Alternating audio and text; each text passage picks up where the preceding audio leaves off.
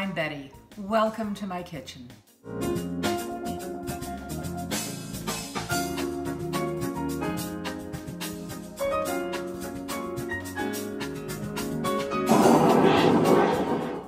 If I had to pick a favorite cookie out of the 30 varieties or more that I make every year, this one would be it. They're called Venetians, probably because they're a three-colored cookie. And it's a recipe I got from a supermarket magazine many, many years ago. But my way of making it is just a little different. And I also add a luxurious layer of marzipan on the top, which is actually how I remember first getting these cookies many, many years ago from a wonderful bakery in New York. So here are the ingredients. And I know it looks like a lot, but it's worth it, and this recipe makes a lot of cookies. So we're going to start with 4 eggs that I've separated. I've got 3/4 of a pound of butter, 8 ounces of almond paste, a cup of sugar, 2 cups of flour, a 1/4 teaspoon of salt, a teaspoon of almond flavoring, and a 17 or so ounce jar of good apricot preserves. I've also got some red and green food coloring. And the reason this one's upside down in a jar is because there's just a little bit left and I want to be able to get it out easily. So we're going to start by grating this almond paste in a food processor. You can break it up, but I have always found that no matter how hard I try, if I do this in a mixer, I always end up with lumps of almond paste, which is not unpleasant, but I do prefer it to be really well incorporated. So we're just going to stick this into the food processor, and it fits quite nicely, and I'm going to grate it.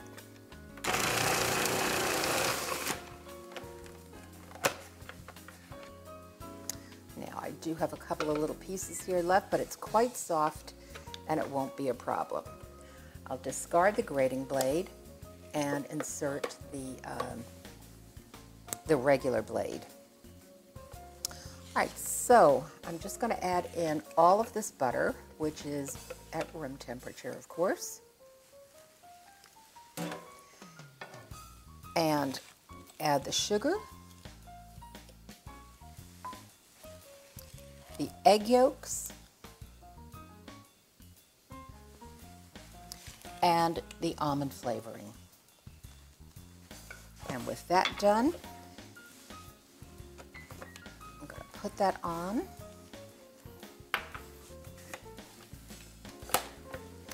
And let that go until it's well incorporated.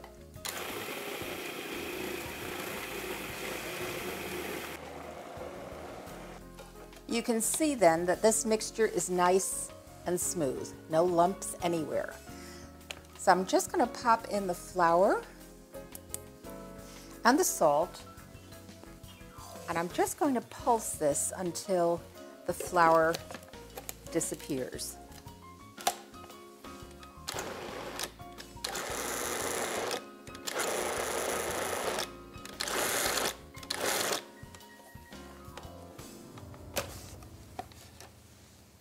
And that looks good. With this part of the mixture done, I'm going to transfer it to a large bowl. Because the next step I'm going to do are beat some egg whites until they're stiff and then fold them into this batter. Scoop all of this in.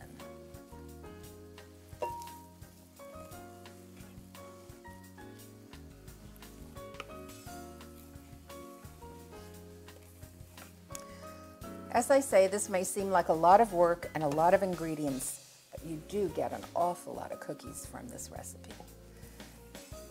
And it's they're a cookie that keeps extremely well.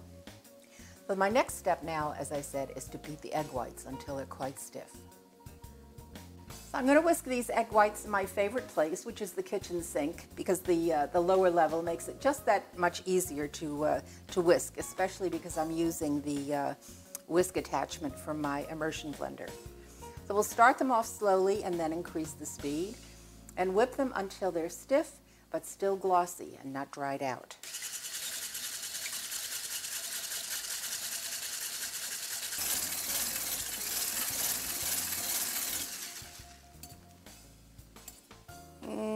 They're falling over, which means they need just a minute or so more.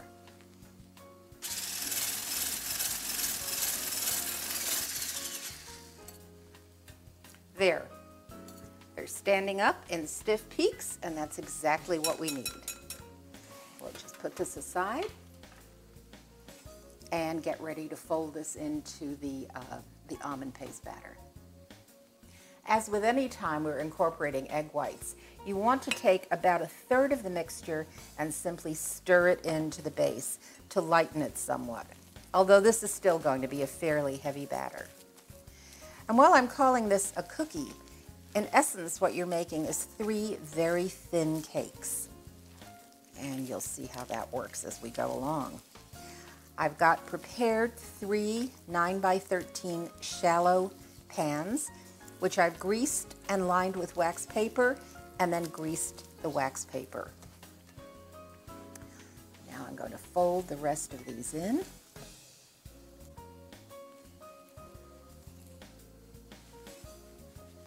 Make sure we get all of that. These are not going to be light cakes. They're even with the egg whites like this, they're still going to be fairly dense. And you may have seen these cookies in your supermarket, tried them, and thought they're nothing but a colorful but very dry cookie.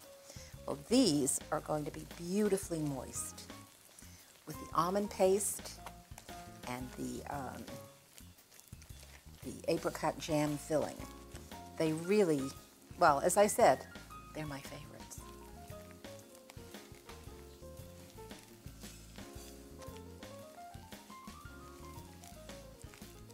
Now, once I get all of this done, I'm going to divide the batter in thirds. 1/3 will remain this base color. 1 I will add some green food coloring to, and the other will get some red food coloring. That looks pretty good. I'm not really seeing any streaks of white in there anymore. So I'm going to divide this, and it's about 1.5 cups of each color that you're going to do. So you'll want to have ready some extra bowls. And I can use this one that has some egg white in it. I'm just going to turn the yellow dough out onto the prepared pan. And I'm going to use an offset spatula to get this as evenly distributed as I can. As you'll see, these cakes are quite thin, so you don't want to get any real thin spots that might burn. Make sure you get it into the corners.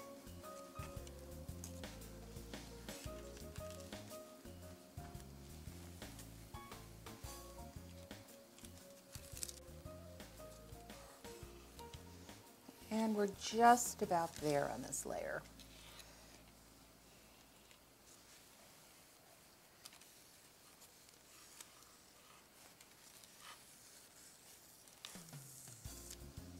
And that looks pretty good. As you'll see, once we put these together, we will trim the edges so that the cookies all look very neat. But there, I think that will do for that one. And I'll set this aside, and I'm going to start adding the food coloring to my other layers. I've added a couple of drops of green food coloring. Now the cookies that you see in the supermarket or even a lot of bakeries are quite violently colored, I think. And I prefer to have mine more on the pale side, but you of course can add as much or as little food coloring as you like. Just going to stir this to get it well mixed, and then proceed with the same method of getting it into the pan and getting it as smooth as possible and even. The color on this is quite even, so just as with the previous layer, I'm going to put this in my pan and even it out. It's one of those things that really is good to the last drop. With my 3 layers assembled, I'm ready to put them into my oven, which is preheated at 350, and these will bake for about 12 to 15 minutes, or just until you see the slightest tinge of brown around the edges.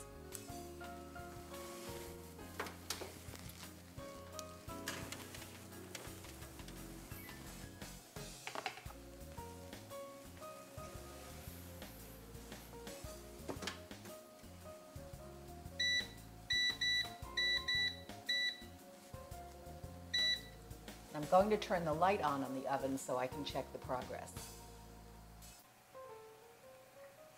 My cakes are ready. They're dry on top and have a perfect light brown edge. I'm just going to place them on cooling racks for a moment, and then I'm going to turn them out to finish cooling. I'm going to turn these out right away to finish cooling. What I'm going to do is invert this. Get this rack out of the way for just a second. Just going to use a little spatula to let me get this hot pan out of the way. And I'll peel off the paper. And I'm immediately going to invert this onto another rack so that it's right side up. Now I'll just repeat the process with the other layers. We're going to use the apricot jam to sandwich these cake layers together. And I've heated this in the microwave, and I'm going to pass it through a sieve to get rid of any of the solids in the jam. I want to get, of course, as much of this as I can. And just mash it down there. All right, so now we're ready to assemble the cake layers. I've lined a sturdy cookie sheet with some wax paper, and I'm going to slide first the green layer. I'm going to loosen the bottom with a spatula. I can feel that that's loose. You'll see there's a slight crack in this one, but it won't matter once the cookies are sandwiched. Slide that out. And I'm going to take some of about 1/3 of this warm apricot jam. Just get a little more there. And spread this all over. What I'm going to do once I assemble all these, I'll put another cookie sheet on top and weight it down. Just scoop that off. Just going to finish spreading this with an offset spatula. I want to get it all the way out to the ends. Just dip a little bit more there. Right, so now I'm going to put the yellow layer on top of the green.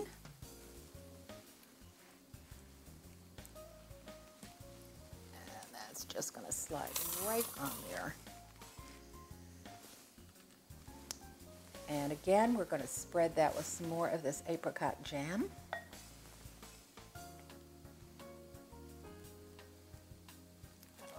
There. All right, now once that is even, we'll top it with the pink layer. I'm just going to give this a little dab there. Make sure that's loose. And again, just slide it right on. Line it up. And we're not going to top that with jam right now.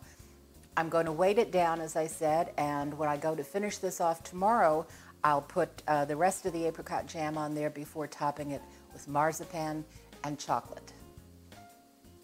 I'm going to cover this now with some plastic wrap, sort of tucking it in as I can, just making sure this is nicely covered.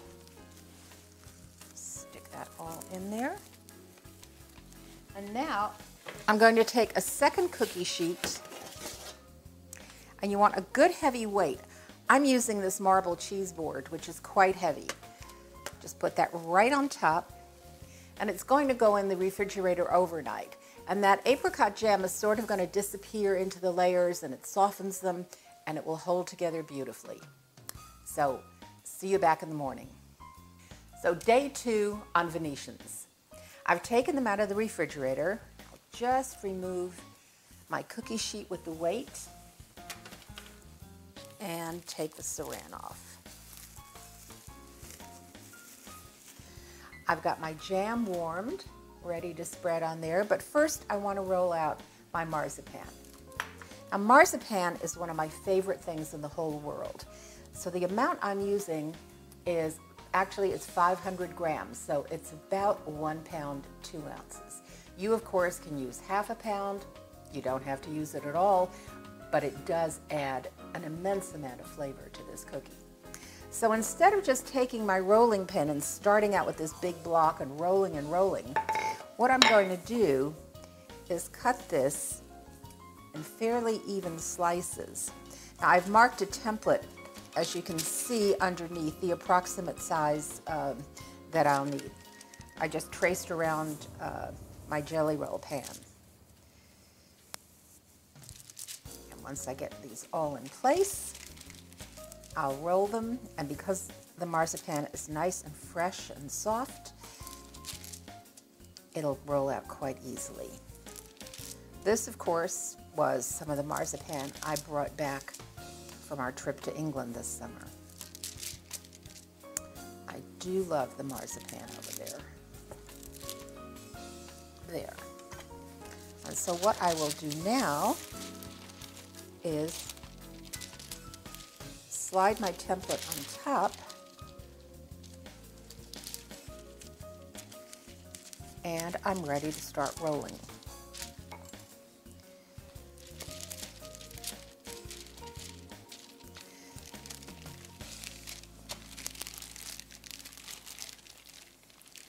As you can see, this rolls together quite easily. So it's just a question of a little patience to get rolled out into the size we need. So I've finally got this rolled out to the right size, pretty much. Don't worry if it's not quite at the edges, since we are going to be trimming the edges once the cake is completed. Just peel this back. And if you're peeling a paper like this, never pull it straight up. Always this way. It provides the least amount of resistance. And that is actually something I learned from a surgeon one time when he was removing a particularly large piece of adhesive off some part or other of me. And he explained that this would be the most painless way to do it.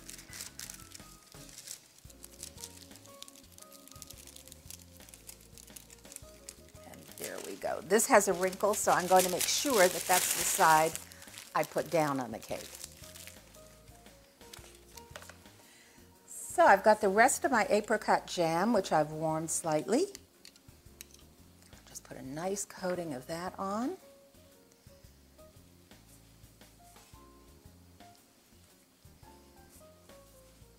This, of course, is one of the things that helps keep the layers moist.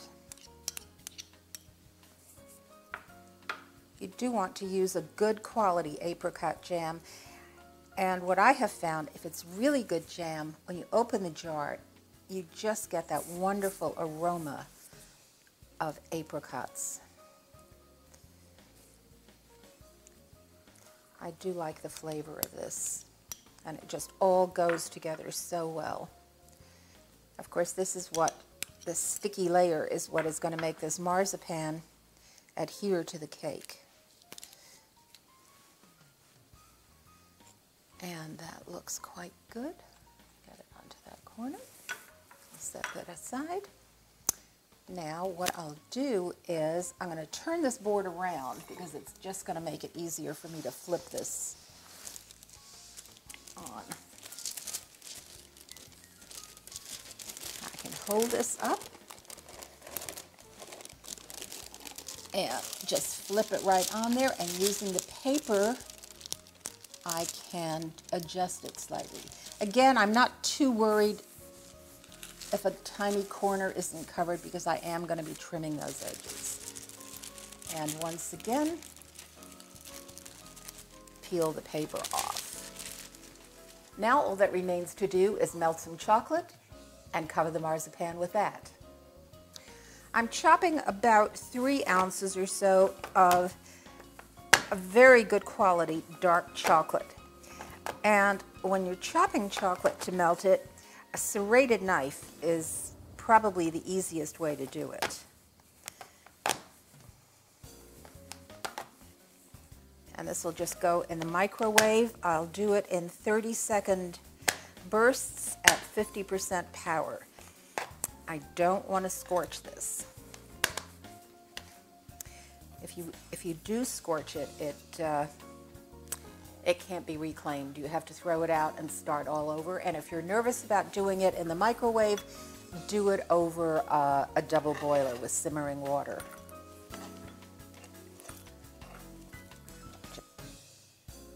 I've had this in the microwave at 30-second intervals for about 1.5 minutes, and as you can see, there are still some lumps.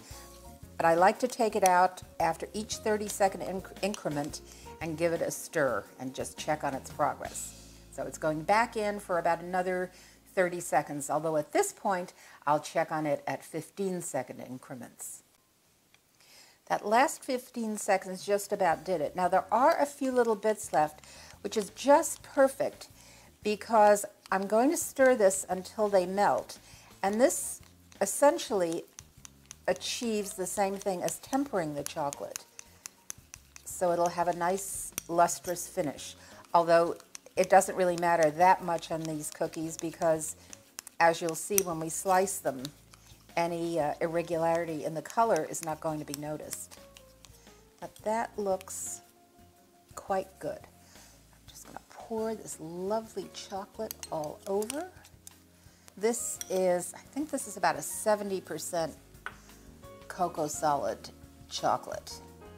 It's nice and dark. You want a good strong chocolate because there's not very much of it obviously on each little piece of cookie. So in order to get the taste, dark is really the way to go. All right, I've applied the chocolate and now all that remains is to let this set up until it's cool enough to cut into bars. So to finish this off, we're going to cut the cake in bars. And I'm going to start by cutting it in the middle, more or less. Just rock your knife back and forth through the chocolate so you don't crack the top. And go all the way down to the bottom. There we go. And I like to use a sponge. You want to wipe your knife off in between each cut so that you don't get smears on the top. Once again, I'm going to turn this around. And we'll slice this half in the, well, actually what I'm going to do before I even do that is I'm just going to trim these edges. And you're going to get an idea of what this beautiful cookie looks like. Of course, these little trimmings don't get thrown away. They're what's known as cook's treats. Again, just rock this back and forth gently so I don't crack the chocolate.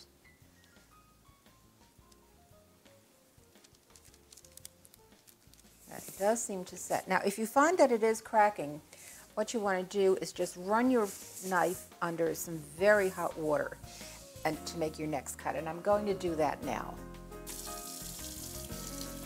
All right, that water is good and hot. Just run it for a second or two to get your blade warm, and of course dry it off. And we'll cut this cake down the center.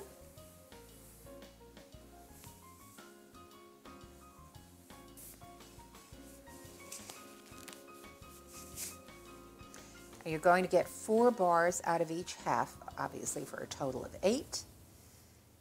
And each bar will slice into quite a few cookies. You can, of course, make the cookies any thickness you like. I make them in fairly thin slices, since when I'm serving my Christmas cookies, there's quite a variety, and if I keep them small, guests are able to sample a few different kinds. Now, this is about the size I make the individual cookies. This jam is still a little runny because it's quite fresh. Of course, these are going to be wrapped up and popped in the freezer.